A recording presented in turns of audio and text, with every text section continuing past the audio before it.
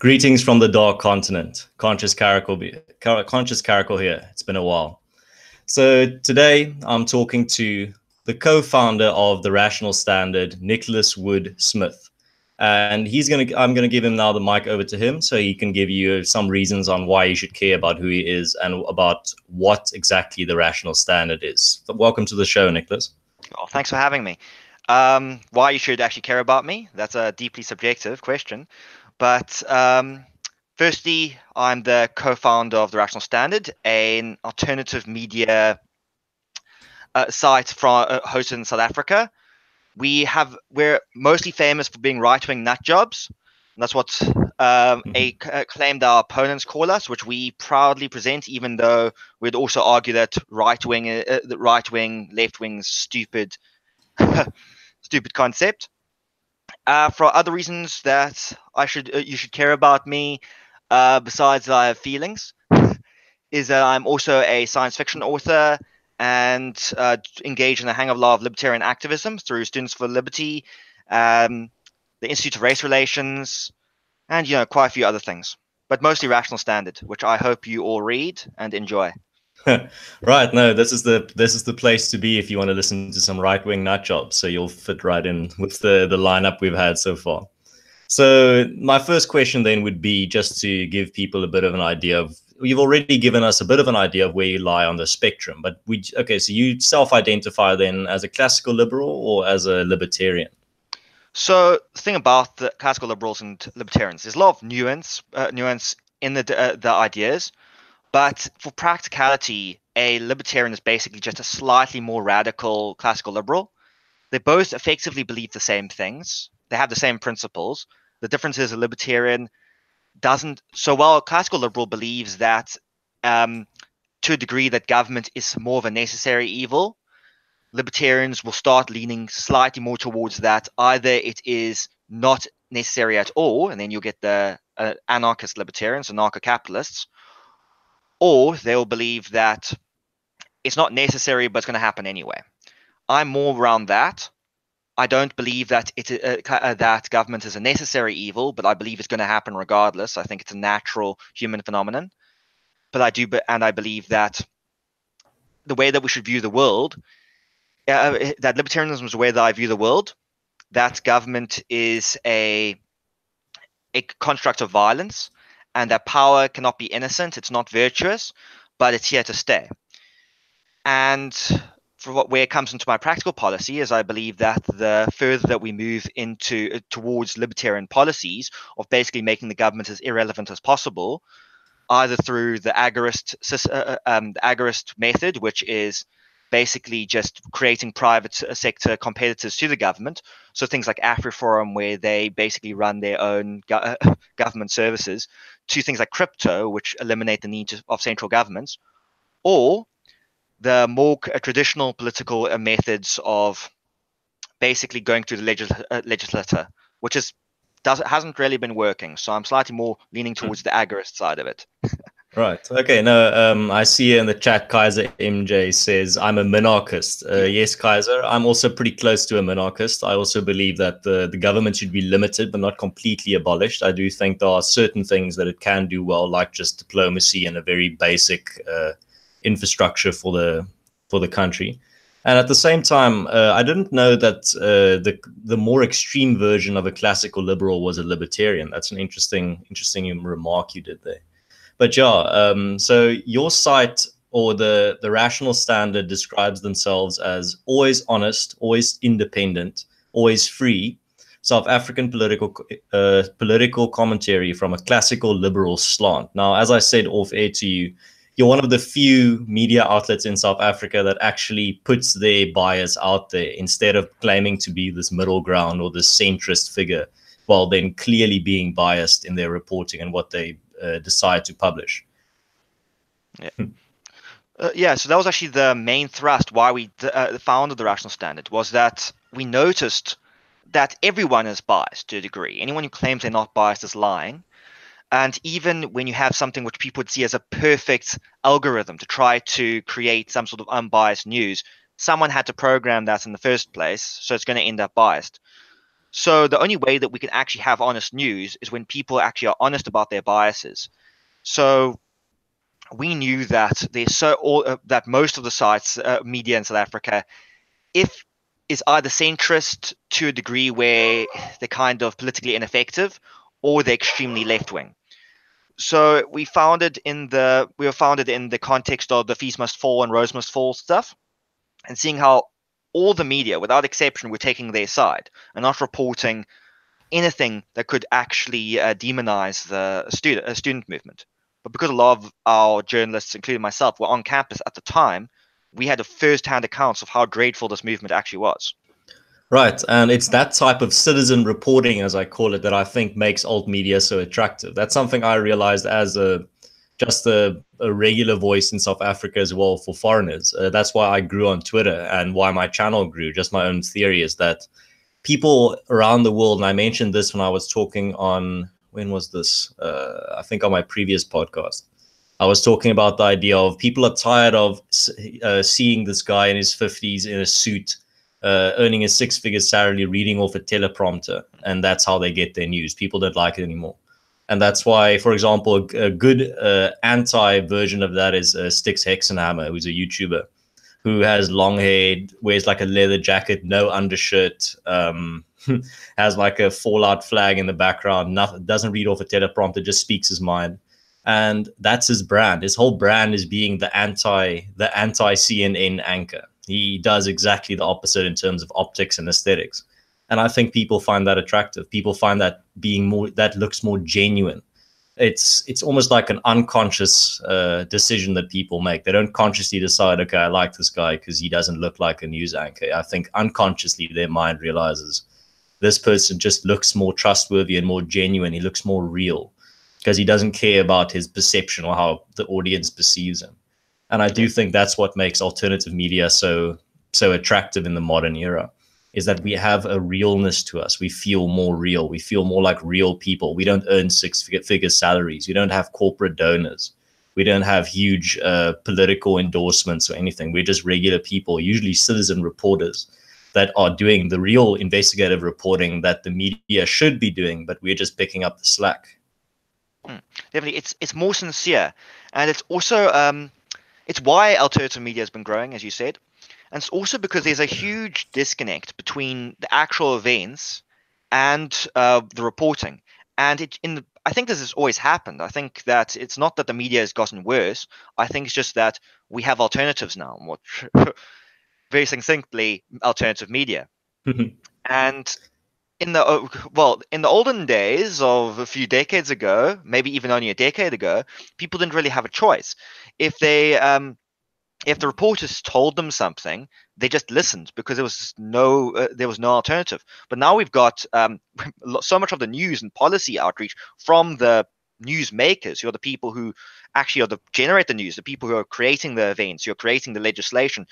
We can actually get the news straight from them. So for Donald Trump, for instance, you can get most of his views from Twitter itself because he loves his Twitter. But and because people have access to that, they can see how the news reporters just blatantly lie about it. It's just so much easier now to see that we can't trust the media because we can see what Donald Trump said, and then we just see how the news people twist it. And because we have that side-by-side comparison, we've just across the board just lost trust in the mainstream media. Right, and I think no more excellent example than what we saw this week with Cyril Ramaphosa, with the damage control we've seen from News 24 and his apparently his new PR manager, Peter de Tooy. It seems to me that people can now, just like you said, they can access the clip for themselves. They can see what he said.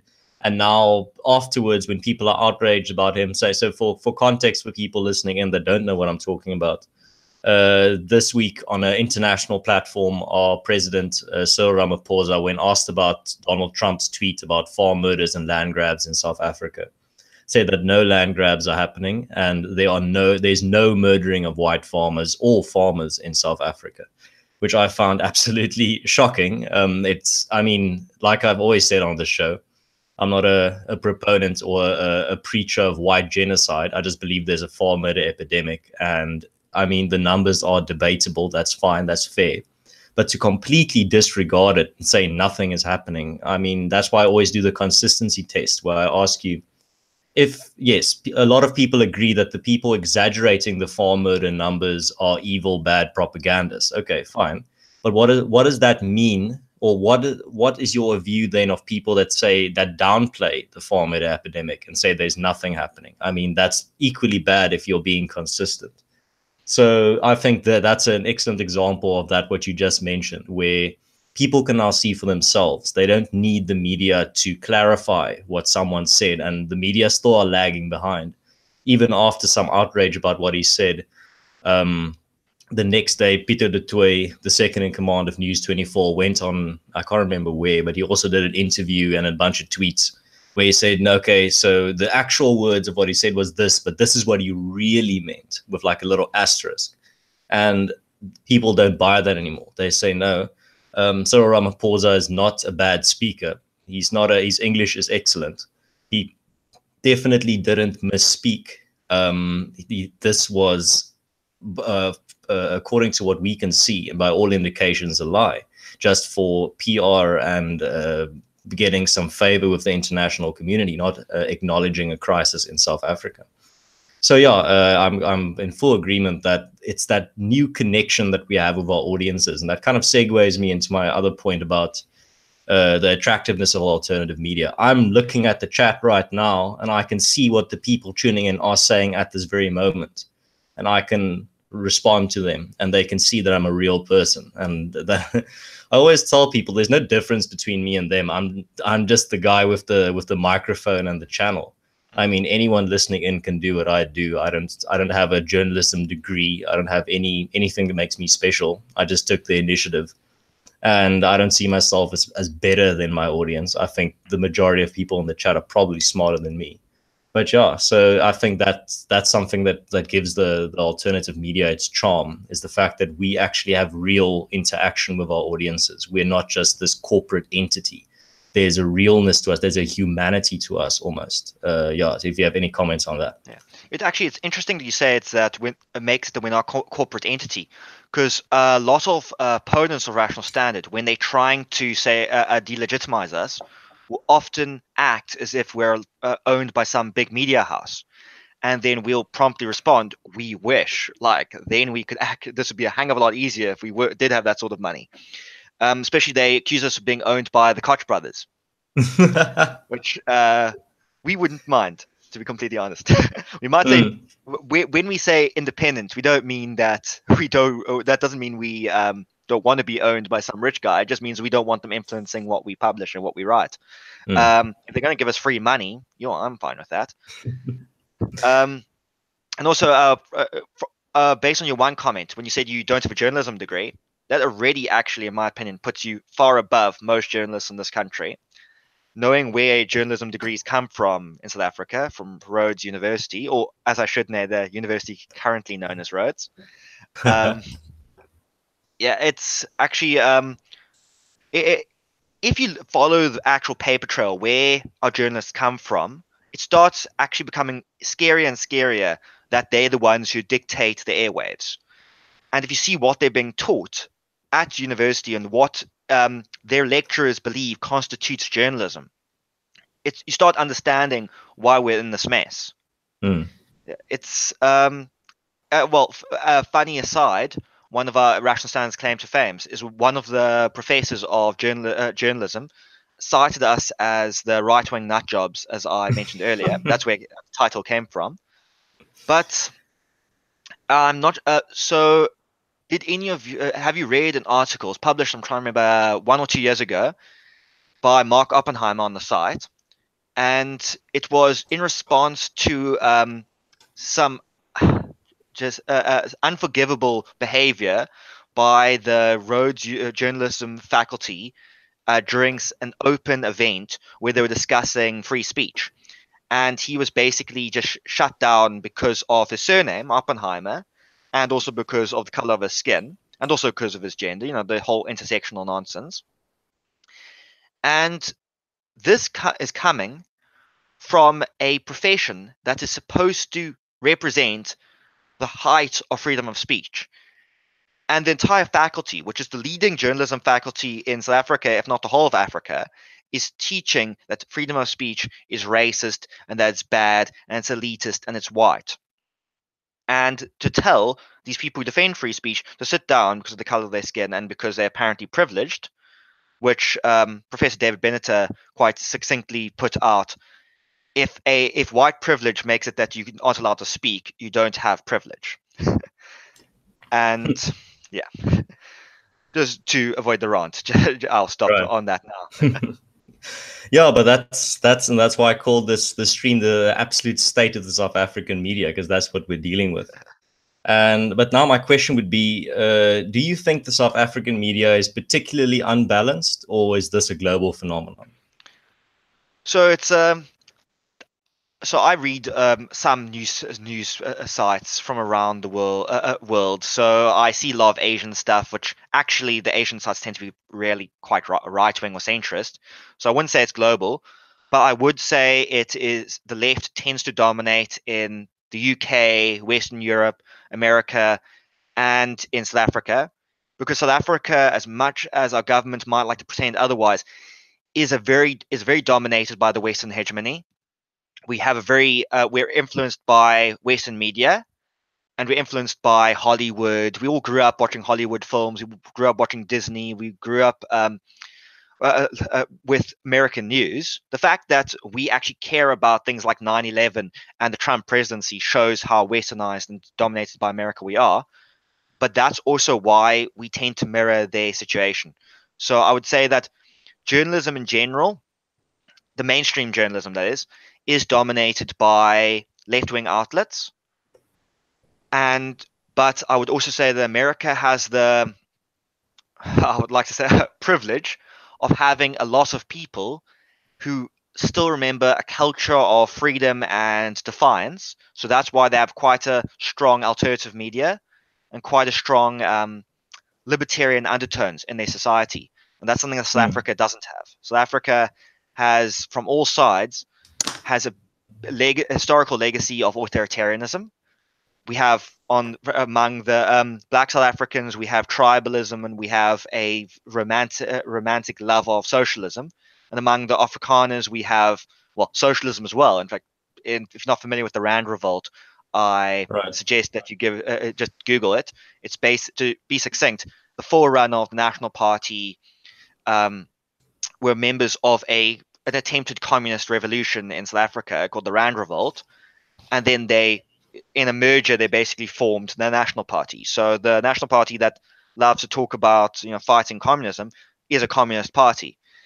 Sounds awfully familiar to the Nazi Party in that degree. Socialists pretending they don't like socialists. But so the only actual demographic in South Africa which actually has any sort of, I would say, they haven't been infected with any sort of culturally authoritarian ideas is the English white community. But at the same time, the English white community is so apathetic that I would say that they don't have any sort of latent ideology. So they end up just to interject, I'm just going to go turn off the light outside. Keep talking about that. Just 2 minutes. So, yeah. So it's just that so the English white community is very apathetic, and I think it's that apathy that has made a lot of them have ended up becoming SJWs. But at the same time, it's not exclusive. All demographics are falling to social justice, but I would say that's mostly because of the power of universities and the power of media over them. So there's a very good essay by Friedrich von Hayek called "The Intellectuals and Socialism" that basically talks about how the socialists back then were planning on taking over the basically everything. And the way they were going to do it was by taking over universities. Because even if, I'm just looking at the comments. Yeah, I'm also English, so I'm allowed to insult myself. Yeah, I'm back, by the way, so that you don't have to keep them entertained all by yourself. But yeah, continue. What was I saying? When I was distracted by someone saying I'm English. We're talking about the takeover of the universities. Yes, thank you. So everyone has to be taught something somewhere along the line. Keynes said that no matter how independent someone thinks they are, I'm paraphrasing heavily, everyone has been been influenced by some long dead philosopher somewhere along the line. There's another way of saying it is there's nothing new under the sun.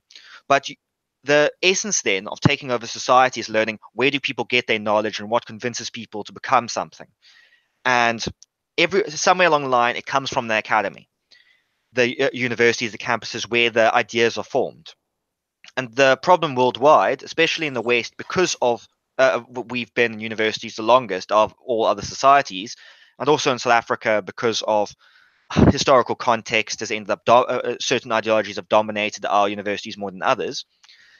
Our universities have been taken over by left-wing thinkers, Keynesians in the economics department. If you don't, and that's a lesser evil compared to Marxists, arguably. Not even sure actually. And then Marxists in the politics department. We're lucky in UCT that the philosophy department is still pretty good. And it's basically that if you take over the academy, you start taking over the minds of the students going through the academy. Those students are going to become journalists, they're going to become politicians, they're going to become lawyers, they're going to become parents, and parents can be some of the most dangerous, and probably the most dangerous, they're going to become teachers. Right. And when they're actually able to, I'm the fellow Englishman, I have also become a new AfriForum member. I need to, so yeah, we're the same here. I think that honestly, everyone in this country should be joining AfriForum if they're a decent member of society. You can read my article on it on the Rational Standard, where I say I'm not a joiner. I seldom join anything. The last thing I joined, besides guilds and online games, I don't even join those actually. I joined the DA when I was in junior high school, and then I promptly left it because they terrible people.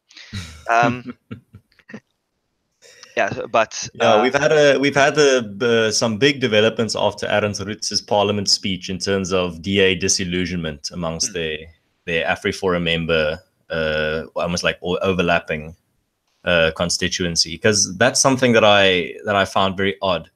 Is the DA, all they had to do was not comment on, if they really wanted to just play the PR game or the pandering game, don't comment on it. Just leave him and let him speak his mind.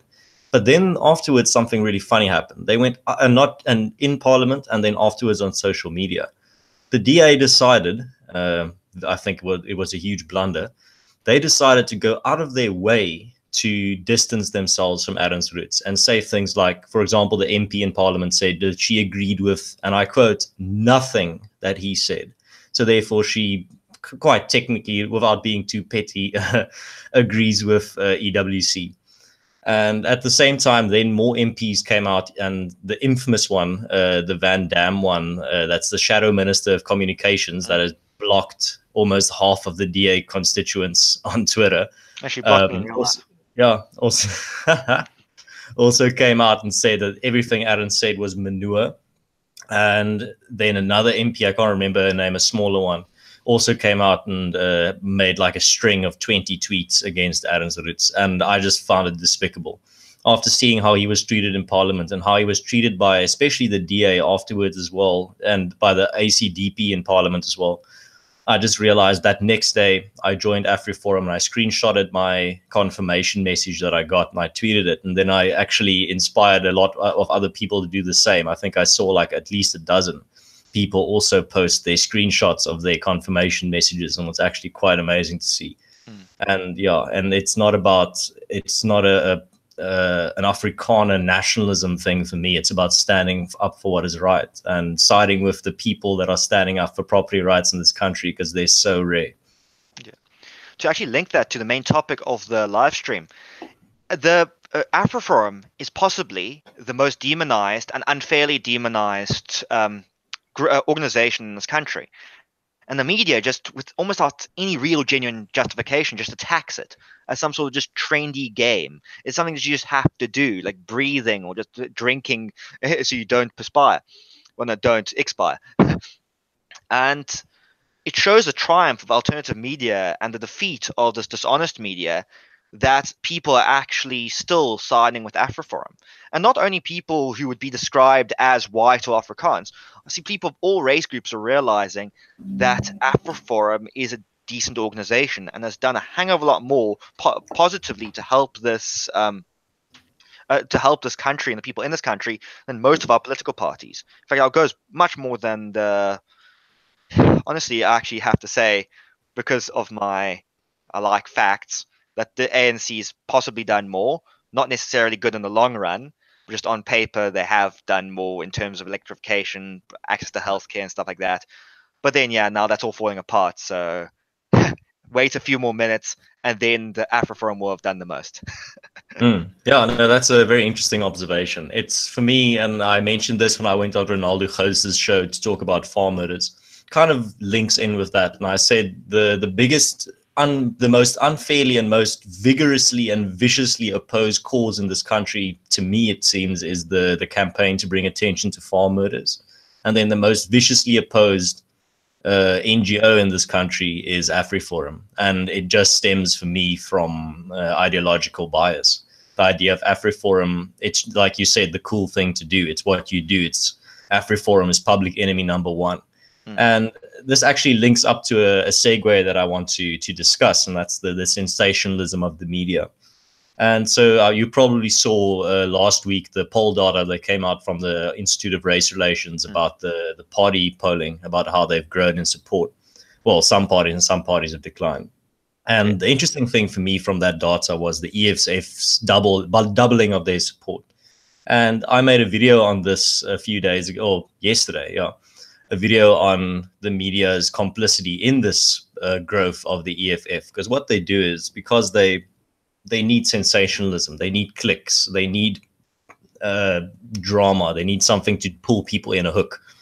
And the EFF are the perfect candidates to give them all these catchy headlines like, oh, the EFF came out on Heritage Day and said we need to take out the stem out of the national anthem. Oh, yes, that's going to be a great headline. People are going to be so outraged by that.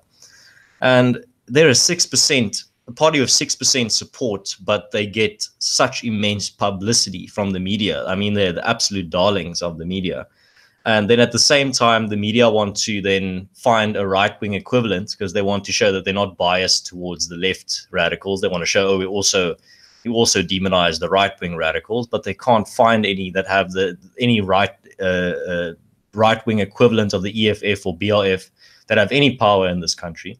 So now they're forced to frame AfriForum as such. If they can't do that, then their whole narrative falls apart, showing the bias that they have for the left-wing radicals and these fluff pieces that they write on them. And that's what I'm saying. I think the media's wet dream, to put it that way, to put it bluntly, is that AfriForum become more radical, that AfriForum become exactly what they paint them to be. That would be their Christmas. That would be their payday, because then they would have infinite headlines to write, and everything would be based on facts, and they would actually be substantiated. So they'd be able to, firstly, retain their reputation as non-biased and based on facts and whatever, and they will also be able to bash AfriForum, which would be a win-win for them. So that's what I'm saying. Their biggest frustration and why they are so why they despise AfriForum so much is that AfriForum do not conform to their idea of what they want to paint AfriForum to be. And I think that drives them up the walls.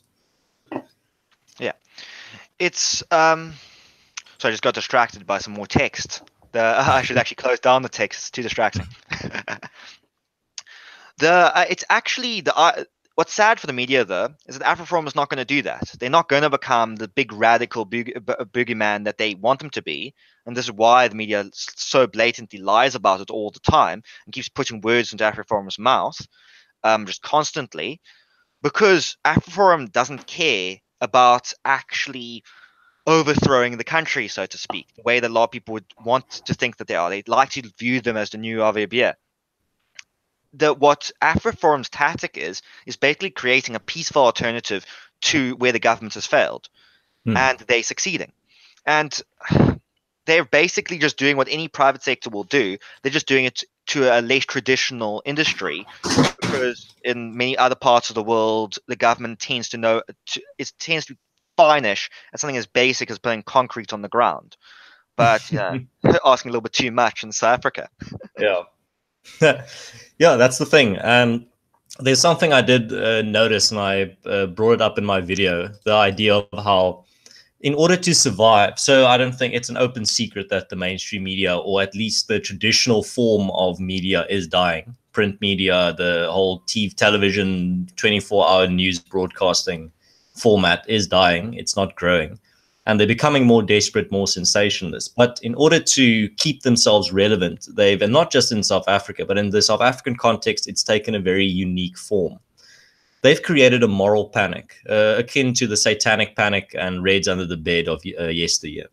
So they've convinced the South African populace that there's this growing far right within the country that want to bring back apartheid, that want to just take the country back into an authoritarian white rule.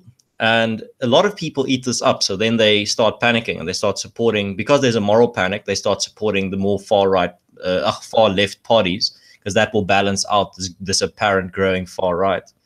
And the EFF have pounced on this moral panic being created by the media by just coming forward and presenting themselves as the cure. And I think this is something we're seeing, not just in South Africa, but we're seeing this from one side in South Africa. In the rest of the world, it's the cannibalization of the center. So what you're seeing is the media are playing up all these Nazis and far right, alt right, whatever buzzword you want to use, white supremacists on the right. And they say, look at these. And then the far left say, look at all these Nazis, look at all these white supremacists. They're coming to kill you. Come to our side, we'll keep you safe. And then a little bit of the center gets stripped away and goes to the far left just to be safe. And then the far right in foreign countries pounces on this as well. And they say, look at all these Antifa thugs. Look at all these communists. They're coming to kill you. Come to our side, we'll keep you safe. And then a little bit more of the center gets stripped away.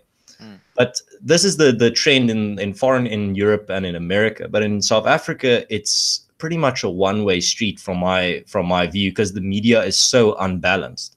So the far left have a much bigger platform for their "come to our side, we'll keep you safe" message, that we're actually seeing a lot more of the center in terms of the voting electorate being more sympathetic to far left views, because the media have created this boogeyman of apartheid apologists that are bringing apartheid back and are coming to lynch you or whatever.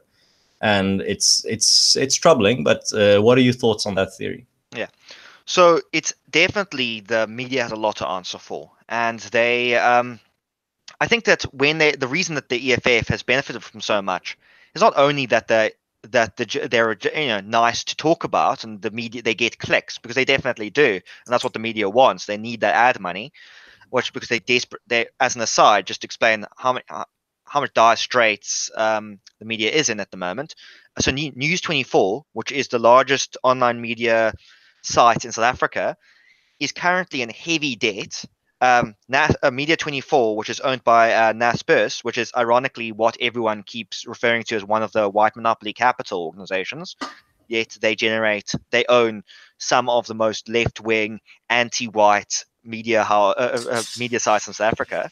Huffington Post and News 24 is just to name two of them.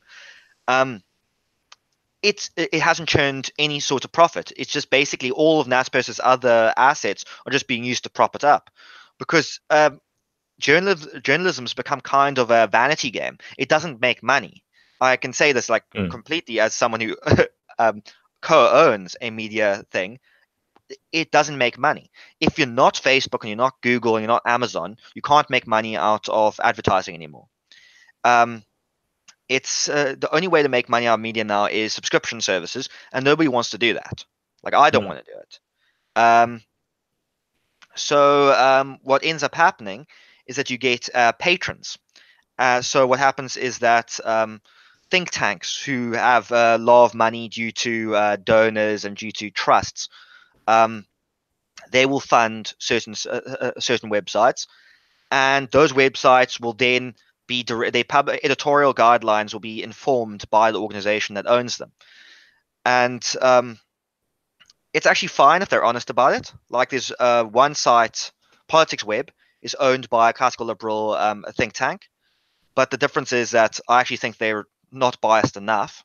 There's actually a lot of stuff that I wouldn't, because it actually they're gives. my favorite media outlet at the moment. To put my bias out there, I think they're doing excellent work. Oh no, they are doing excellent work now, and also especially seeing that it's run by one guy.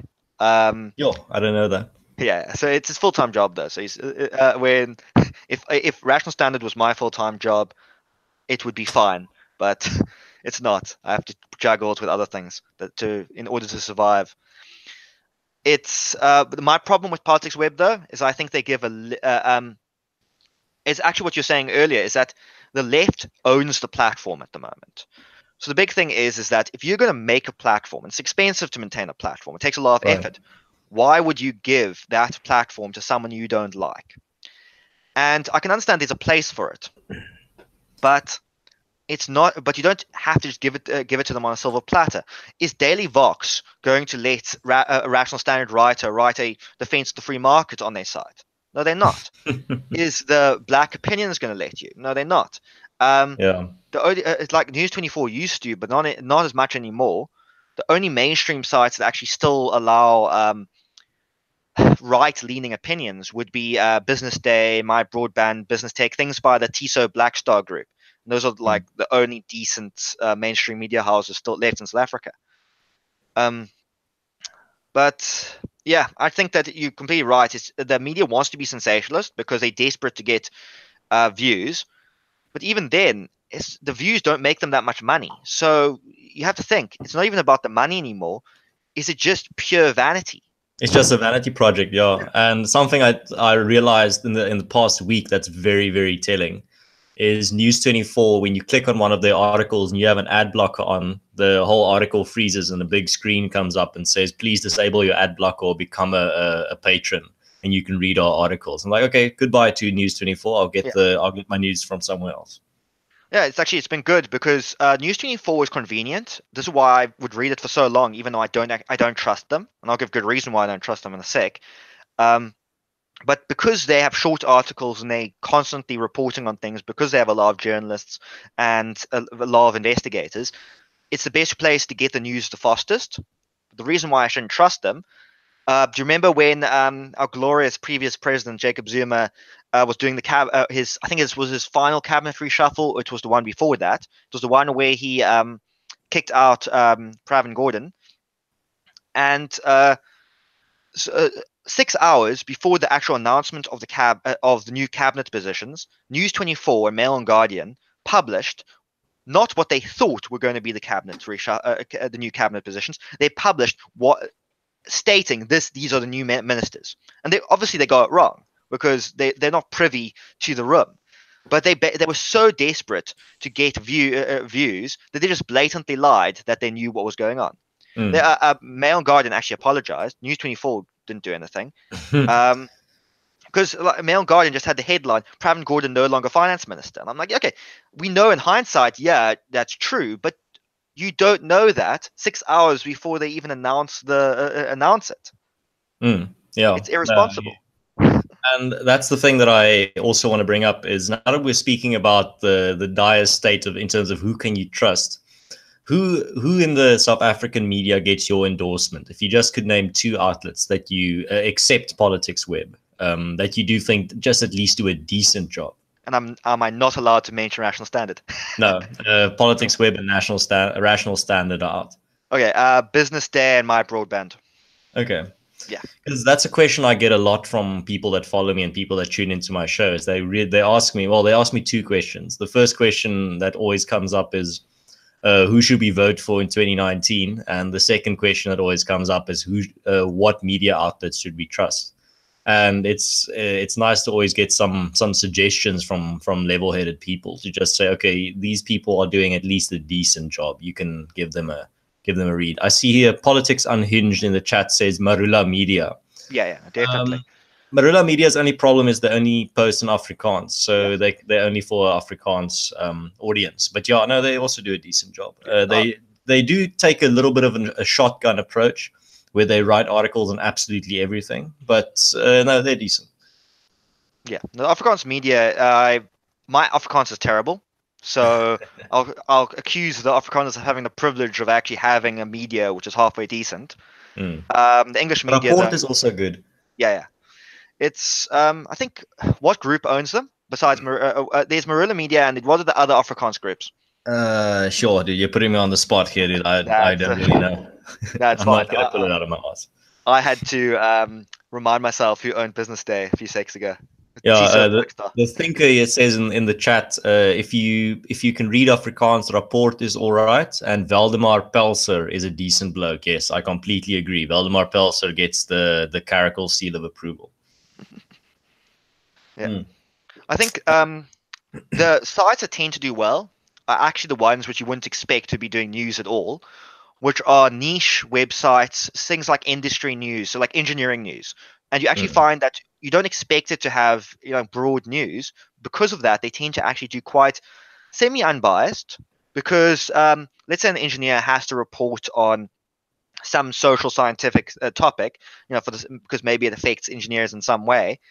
Because they're an engineer, they tend to actually genuinely have no real opinion on the matter. Right. Which really helps. And it's maybe one of the reasons why my broadband does so well, my broadband and business tech, is that they're aimed at an IT audience, but they do a hang of a lot of reports on politics and economics and all that. And really good reports. I really enjoy reading their stuff. It's one of the few newsletters which I actually open up. So before I go into the next topic or next question, I just want to remind the chat, please smash that like button. Let's see if we can get to 30. And start posting your questions for Nicholas here, the co-founder of the Rational Standard. If you have any questions relating to the South African media or even his media outlet, and remember to tag me in the question so I don't miss your question in the chat. So now after that, I'd also like to get your opinion on, are there any foreign media outlets that you pretty much hold in high esteem or think are doing a sterling job? So I've been kind of out of it recently, so I can't. So don't judge me if they've done something within the last few weeks that just completely destroys them. I actually quite like the Wall Street Journal. Makes me sound like a big ultra capitalist. Well, I am. So the Wall Street Journal tends to have quite high quality stuff. Of course, they have bad things. I think all except that hit piece they did on PewDiePie was absolutely disgusting. Oh no, it was terrible. Yeah, no, that was unforgivable. The Economist tends to have quite a lot of good articles. They do have some really terrible ones, but I tend to like quite a lot of the stuff that they put out. But I think in general, there's a huge problem in media. Ironically, actually, Russian media houses tend to do actually semi-well when they're not talking about Russian affairs. I think it's actually a very good thing. If you you should read news, foreign news about your own country, because you don't get that local bias coming through. But you will get their foreign bias coming through. That's why I've always been reading, I've always been tuned into Russia Today, because they were one of the few media outlets that has a more anti-Western perspective, but they're not Al Jazeera. Yeah. So I actually, if I want to get some perspectives on American foreign policy, I always go to Russia Today for a perspective, just to get some bit of a contrarian view. Because that's the thing about the American media; it's very hard to find an objective account of American foreign policy in their media. So Russia Today definitely is one of the perspectives I go to, just for a bit of a contrarian flair. Actually, on the topic of foreign policy, the website Foreign Policy is actually also very good. I think they also have like a publication, but I only use the website. I'm only thinking of Foreign Affairs now, which is also a journal. Yeah. But they also did a very good piece on Venezuela, where they interviewed the former, I think the Minister of Economics or something. I can't exactly remember what his role was, but yeah, he said the big condemning thing about Venezuela is people always ask him, how did it get so bad? How did we get to a point where large portions of the population and even the international community were duped into thinking that Hugo Chavez, not Maduro's, actual policies would make a positive difference and that they were progressive? And his answer was, and he worked under Maduro, I think. Yeah. Well, no, he worked under Chavez. I'm talking. No, I mixed up the two names. Actually, Maduro is the big culprit in the current problems. But yeah, he worked under Chavez, and he said the big problem and the big reason why so many people fell for his rhetoric was because he convinced the international academics, journalists, and politicians that it would work, and they just put the minds of their constituencies at ease, saying, "Oh, look at this marvelous, sterling job that this man is doing. We should follow these models." And I'm seeing a lot of it in terms of South Africa as well, where they buy all this propaganda and they buy into all these fairy tale stories, and you can't help but want it to succeed. I mean, shit, dude. If all the promises we were given in 1994 could just materialize right now, dude, I don't think anyone would be against it. I think the majority of people want that promise of the country, or the country that we were promised, to materialize. I think a very few people would come against it. I myself, I wish that all those promises came true, but now we're seeing the cracks in the policy because it's very idealistic. But at the same time, the key point that I want to get back to is that what he mentioned, where who are the main culprits in why people were so easily duped, and it was the academics and the press that fell for all these fairy tales, and they didn't look at it critically. Yeah. Oh, it takes an academic to be that stupid. It's yeah, does your sound fine? Yeah, I hear you, man. Sorry, it sounded like you cut out for a second. I'm good. Yeah, no, it's actually links back to what I mentioned earlier, the Hayek's essay, The Intellectual and Socialism. So if you want to change a society, you take over the academy. And academics, and I can see this being a recently graduated student and then going back into the quagmire next year, academics are not smart people. And they don't understand how the real world works. They have their heads shoved up their own ass that they become blinkered. At least if someone's blinkered, at least they can see ahead of them. These guys can't even see that. There's plenty of good academics, but the problem is that they're far outnumbered by the number of bad academics. But the reason they're bad academics, and this is my biases coming through, is because they have been captured by these ideologies.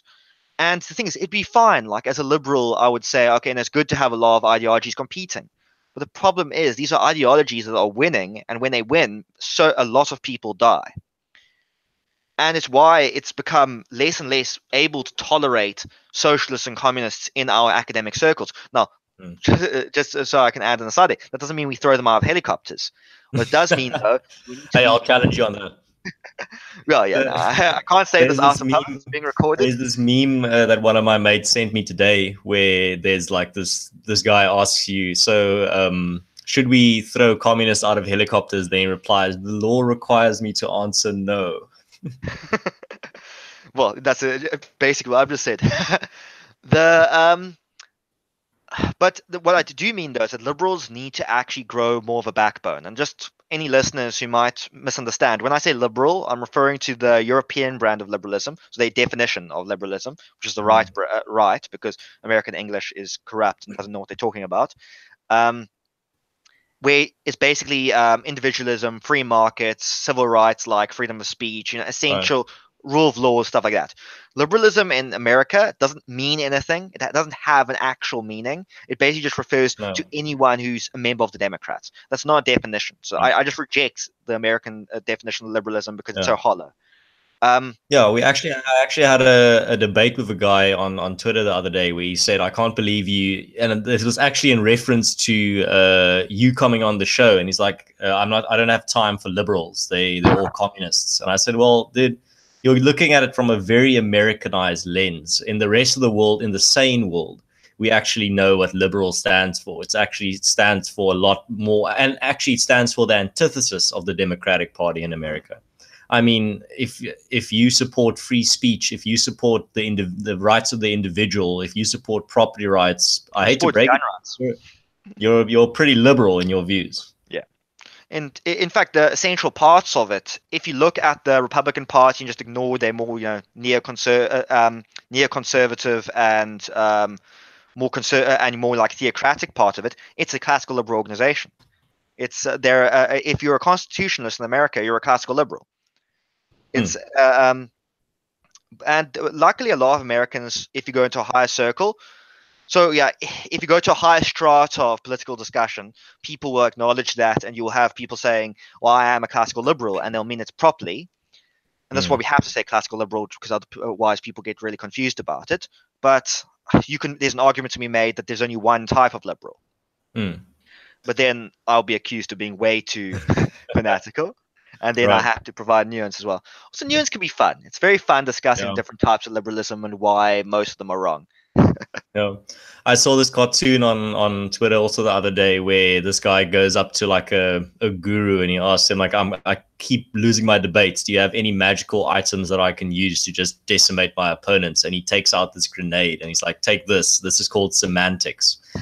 Just start debating the words, the meaning of very trivial words, and everyone knows what it means, but you just like, so what does this really mean? What do you mean by believe? What do you mean by support? And yeah, no, I've actually encountered this quite a few times when I'm debating people. Yeah. And yeah, so I said we're gonna answer some questions from the chat. I got a question here from Eddie Liebenberg. He asks, "What is your opinion on Infowars and Alex Jones?" Oh, it's a spicy question, Eddie. Thanks, man. I think they're very amusing. I think Alex Jones is a very, very good showman. I honestly do think he's actually acting most of it. I think he knows how to get views. He knows how to make money. I don't now. Obviously, I think it should go without saying, but I'll say it anyway. That I don't think Infowars or Alex Jones should have been censored in any way. I think that they shouldn't have been kicked off social media. It was just stupid, and there was some moderator just on social media thinking they're going to save the world. I don't like a lot of Alex Jones' views. I think he's a. I'm going to say something that a lot of sort of mainstream media would probably say. I do think he's a nut job, a proper nut job. But also at the same time, I don't think he actually believes what he's saying. Yeah, that's where we disagree. I think he's perfectly sane. I think he's just he embodies what it means to be infotainment, and Yeah, I think his whole act, his whole shtick is why he's popular. I mean, he says outlandish things to get people to tune in. I mean, everyone in the chat and probably you as well have seen or encountered the gay frogs meme. Yes, and I mean he's a living meme. And that's just an example where he takes a very outlandish statement and then it goes viral and people fall for the fact that they think he actually believes it. And then they start spreading it out and look at this nut job, look at this crazy person. And then a lot of people tune in because they want to listen to the crazy guy. And that's actually what I did was when I watched the presidential debates in 2016. Infowars was doing a live stream of the debates with side commentary. I was like, fuck yes, I'm going to listen to this. Much better than just listening to the debate itself. I want to listen to the debate with Alex Jones right there, giving commentary on like the lizard people and how Hillary is exhibiting demon traits. I mean, that was absolutely entertaining.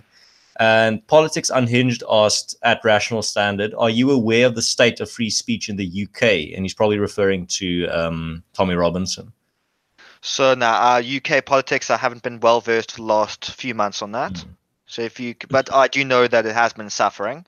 Yeah. Well, I've been pretty in tune with it. Yes. Politics Unhinged. I do think I mean, you just have to look at the meme for, "Oi, bruv, you got a license for that joke." Yeah. And I mean, that's where the UK is going. They're pretty authoritarian in their free speech. And I get so many messages from people in the UK where they say, "You Americans are so lucky that you have the First Amendment." Yeah. But at the same time, then you have leftists in the American media that try to absolutely destroy that right. And I see here another question directed at me. Meerkat RSA asks, "What do you think of the Discord media shitstorm?" Meerkat, I'm not going to say a lot about it. I think it's a nothing burger smear piece. I think it's despicable. I'm not even going to give them the time of day. Yeah, I think it's just the essence of the sensationalist media that would rather go after people by labeling them all kinds of shit. I think to answer your question, I can actually go into a topic I wanted to discuss as well. So Lindsay Marstorp of BLF went on Ronaldo Gouws' show. And on the show, he basically made and I'm paraphrasing, he made the assertion that if there was a black rapist that raped white women, he would support him nonetheless. And then Ronaldo was absolutely shocked that he would say such a thing. I mean, a member of parliament. And then he took that clip and Ronaldo tweeted it out and tagged all these media outlets to see if they would react in the same way that they did when I can't even remember his name, some racist bloke on a beach somewhere says some vile shit. I mean, they absolutely lost their minds about that. But here's a member of BLF saying something equally vile, and there's not a peep from the media. So yeah, Meerkat, in short, I don't really care about that Nothing Burger smear piece. I'll see where it goes, but at the moment, I don't really have a lot to say. It's a bit beneath me. There was another question I saw. Oh, no, Meerkat also just made a remark that chemicals in Coke makes your children alt-right. Yes, I'm afraid so, man. I actually, unironically, I saw, and this is why I brought in the satanic panic, was we're living in another moral panic, as Styx Hexenhammer put it. I saw an article last year where they said if your child listens to heavy metal, he's probably being radicalized by white supremacists, and I'm old enough to remember the satanic panic, so I know where this narrative goes, and I know where it's coming from. A bunch of pull clutching soccer moms thinking that, oh no, little Johan is listening to AC/DC, or he's listening to this far right propaganda, and he's going to turn into a Nazi because he's listening to heavy metal. If you see anyone propagating such theories, just tell them to stop clutching their pulls and just remove that stick up their ass. I saw another one here. So Politics Unhinged asks, for me and Rational Standard, what would it take for the mainstream media to take a critical standard on government, such as Ramaphosa's lies on farmer tax and land grabs? That's an excellent question. Now, before I give it over to Nicholas, I'll just answer it very briefly. I think the thing that we need is a more balanced media. You need to start supporting alternative media. So when you see the mainstream media spinning things and not giving an objective account of what's happening in reality, don't even click on their links. Rather go to a trusted alternative media source that has a good record in your opinion and that hasn't lied to you yet. Rather go to them, support them, and listen to what they have to say. But also a fair warning: don't get lost in the alt media hype in terms of just listening to alternative media. I mean, you have some pretty despicable propagandists within the alternative media sphere as well. I'm not going to deny that. Yeah, like so my advice on Standard. Yeah, no, stay away from those blokes. They're pretty radical right-wing nut jobs. But yeah, Nicholas, do you have anything to answer to that question? Just to repeat it, so he asks, what would it take for the mainstream media to take a critical standard on government, such as Ramaphosa's lies about farmer tax and land grabs? So besides providing competition through alternative media, which I think is definitely important, I think it will require a complete overthrow in the ownership of who owns the mainstream media. Their entire editing, all the editors, and the problem is the infrastructure that generates them has been captured by left-wing ideologues and by corrupt politicians, to name one, Iqbal Survey, who stole pensioners' money in order to buy Independent and turned it into his own personal narcissistic rag. Those people have to go, and before that and they're not going to go because there is no money in media. So any decent person who wants to go in there is basically going in there purely on charity, and charity is very unsustainable. I'm sorry, someone just sent me a Guardian article that came out recently that said, do you boast about your fitness? Watch out, you'll unavoidably become right-wing. And this is not a meme, this is an actual article, and it just fits in perfectly with what we were talking about. It's a moral panic. People are absolutely pull clutching and just thinking like, oh shit, what's going to radicalize my children? Like, yeah, it's absolutely ridiculous. It's actually good in the long run, though, for the anti-left, because most people are reasonable enough to see, what the hell? Of course I'm going to brag about my fitness. That's something that's built into being a human. You can't undo tens of thousands of years of evolution, which requires fitness people to brag about their fitness. And they're just going to push all the people who like doing that away. And that's what's happening. And it's, as you mentioned earlier, the eating away the center.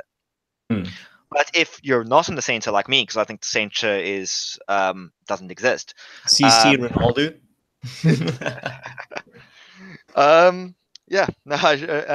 It's basically hopefully they just get pushed into the good part of the right wing, because there's definitely the bad part of the right wing, which are basically just socialists with better uniforms. I like that. So I got a remark here from Outlaw Radio. Hey, Conscious Caracal, this is Bad Billy of Outlaw Radio out of the USA. I hope we can have a conversation either on your show or mine one day. What do you say? Bad Billy, check your DMs. Let's see. Here's another one from Politics Unhinged. Man, your question game is lit tonight, man. He asks a question directed at Rational Standard. Given the solid arguments in your articles, wow, flattering, I have to ask, do you think expropriation without compensation will result in the amending of the Constitution? Sure, heavy question, but I'll see what he can dish up.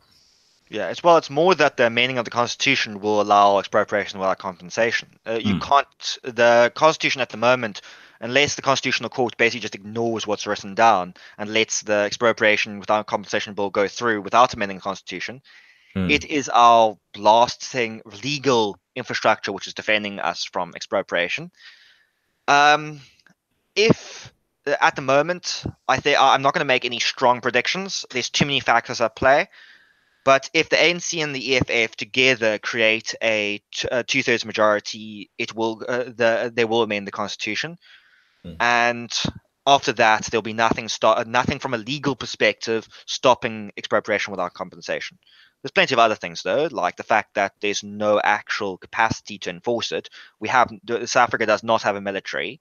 We have a few guys with no ammo for their guns and incurable AIDS. Yo, I saw a video the other day of like an air show of a helicopter from the South African Defence Force landing, but such a hard landing, and then all these oaks just kind of like walk out of it, but they're falling around, and one guy broke his ankles, and I shouldn't laugh, but like it's just a testament to the state of the South African military. By the way, that'll be the next stream of consciousness from the creators of Absolute State of the Media, the Absolute State of the South African military. Send me some clips. So Meerkat RSA says state-owned media should not exist. It is propaganda platform. Yes, I agree. Someone else asked, where is it now? I lost it. Okay, I can't remember who asked it, but I do have it in my memory. It said that could the Rational Standard become it's Belleville Pete that asked, could the Rational Standard become SA's Fox News? Oh, I hope not. Fox News is pretty much, in my book, just as bad as any legacy corporate media. They just found a different niche. I mean, they're part of the dying industry. So I would hope that the Rational Standard does not turn into that, because they play their game well. They've kind of masqueraded as alternative media to a small extent. But you have to realize they're part of the same machine. They're part of the same problem. They're also a symptom of what we've been discussing for the past hour. So I would hope that the Rational Standard don't become like Fox News. Nicholas, do you have anything to say to that observation? Well, the owner of Fox, Murdoch, he basically destroyed media all around the world. When he started taking over and buying up media houses, it's like ideologically, I'm not actually opposed to him. Like he's not bad ideologically. He's kind of quite free-market leaning and pretty good on that. But he knows how to make money, and in order to do that, he's sacrificed all the central parts of good media houses. He's made it very. He's the guy who brought sensationalism into the media. He's the guy who turned all newspapers into tabloids. He's the guy who founded the tabloid industry, basically. Like before, at hand, it was quite small. I would say, though, that if he offered us a hang of a lot of money, I'd probably take the money and then just start something else. Because that's the thing about alternative media. If it gets knocked down, you just start it up again. But it's I wouldn't want to become Fox News, as you said. Also because I don't...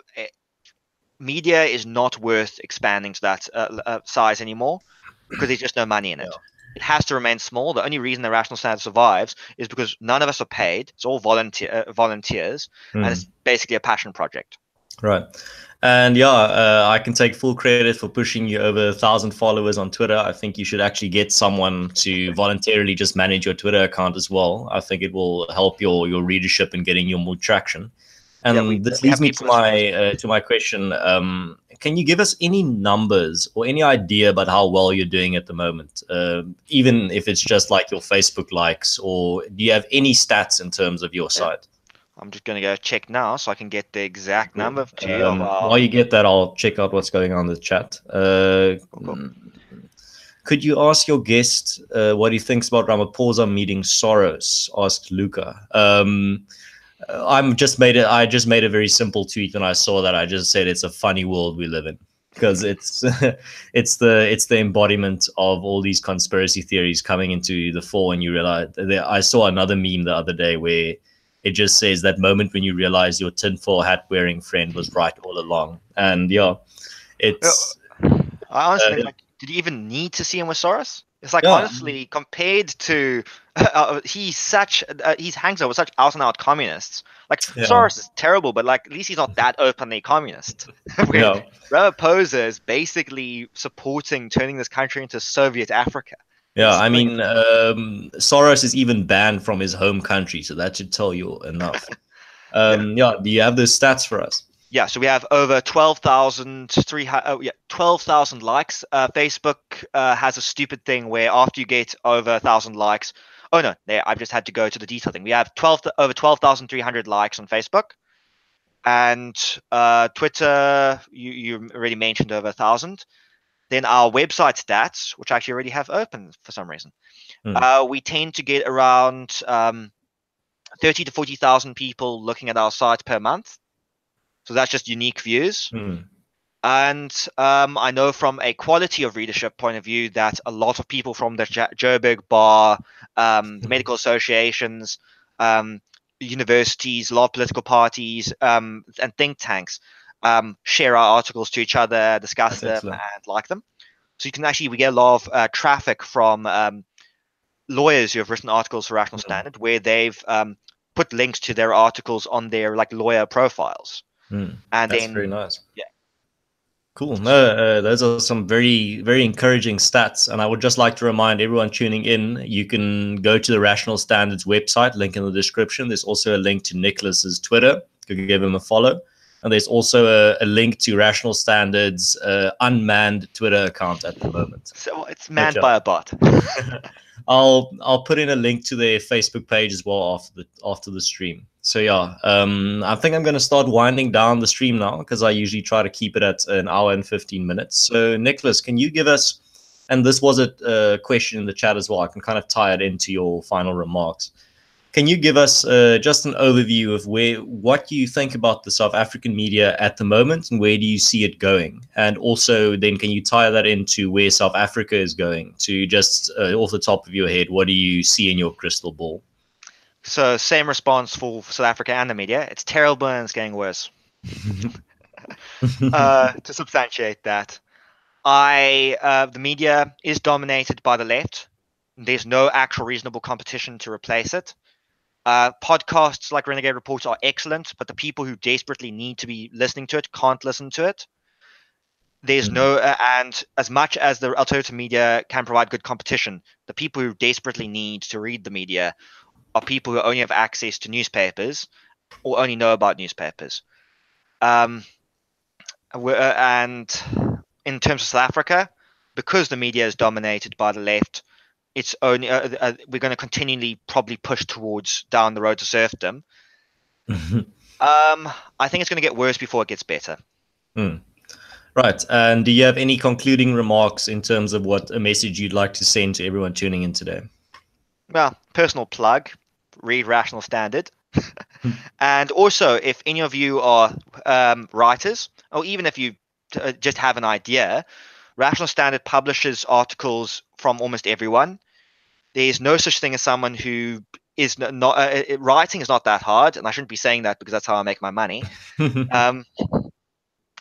If you have any ideas or any thoughts you want to put out there, just go on our website. There's details how to submit articles to us, and we'll get them published, unless they're really terrible. That's excellent.